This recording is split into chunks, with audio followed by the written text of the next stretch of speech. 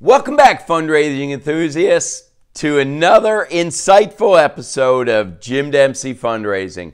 Today, we're diving into crucial territory, the top mistakes nonprofit leaders make when crafting their year-end appeals. Understanding their pitfalls is vital because avoiding them can elevate your fundraising game and ensure your organization's success. So let's delve into the top 5 year-end appeal mistakes made by nonprofit leaders.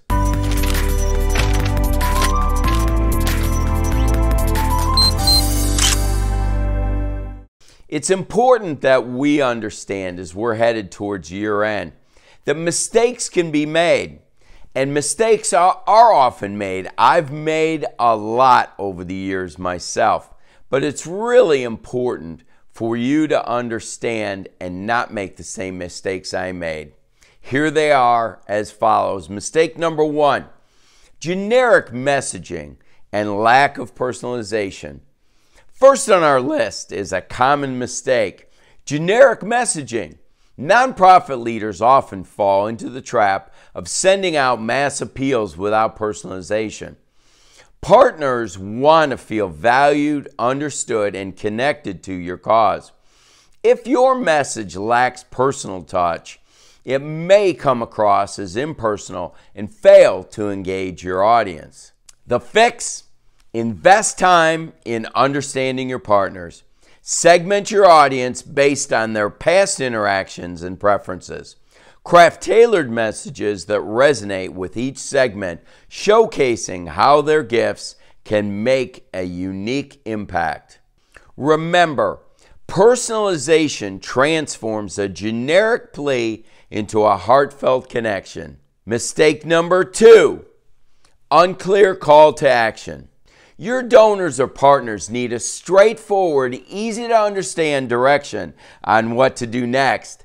Unclear calls to action can lead to confusion and result in missed opportunities. The solution? Be explicit about what you want your donors or partners to do. Whether it's giving a specific amount, signing up for a newsletter, or sharing your campaign on social media, provide precise instructions. Use bold, visible buttons and concise language.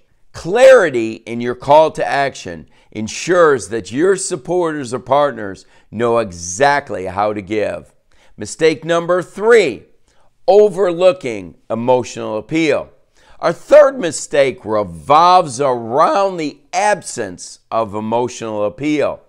Nonprofit leaders occasionally get caught up in statistics and facts, neglecting the emotional connection that drives our gifts. It's important to share facts and figures, but our partners are moved by compelling stories, not just numbers on a page.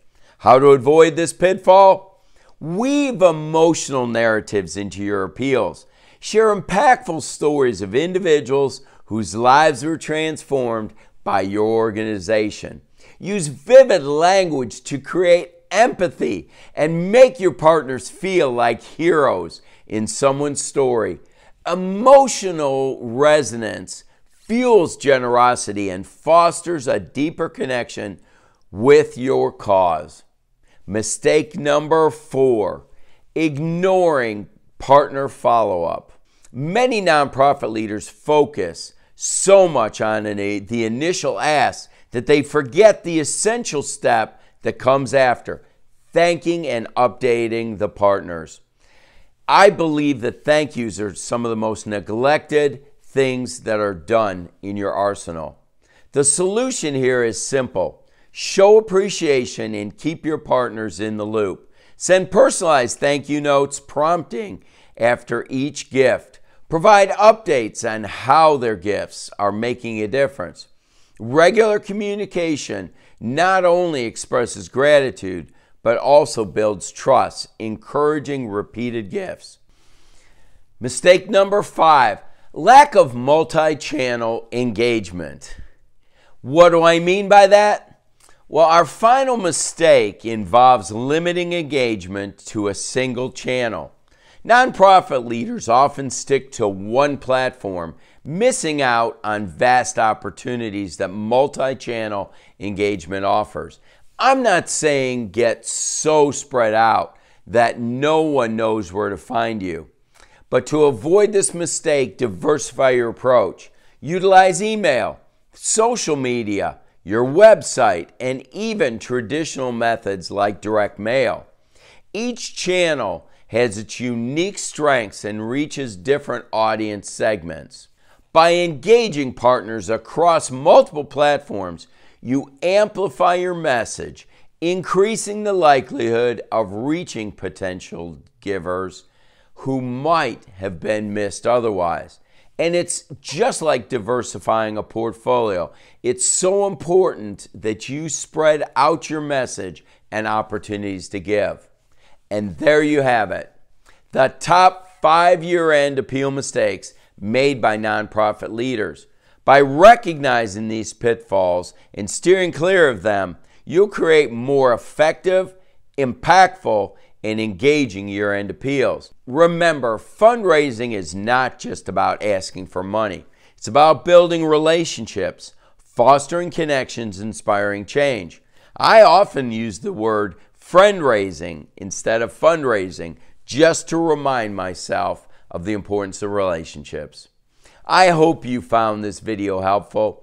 If you did, let me know by giving it a thumbs up and leave a comment below if there were things that you especially liked or if there's topics you'd like to address. And let this community of life changers know that you're part of making a difference in our world. If you wish to watch future videos on this channel, hit the subscribe button and click the bell to be notified immediately of the release of the next video. And share these videos with your friends so others in the fundraising community gets to hear this information. If you wish to follow me on X, go to @JimWDempsey, and on Instagram, also @JimWDempsey. And if you have questions, go to fundraisingmasterminds.net/Jim and Java. If you wish to be part of a community of like-minded leaders, join our Life Changers group on Facebook. As always, I wish you the best as you strive to become fully funded. Thanks a lot. See you in the next video.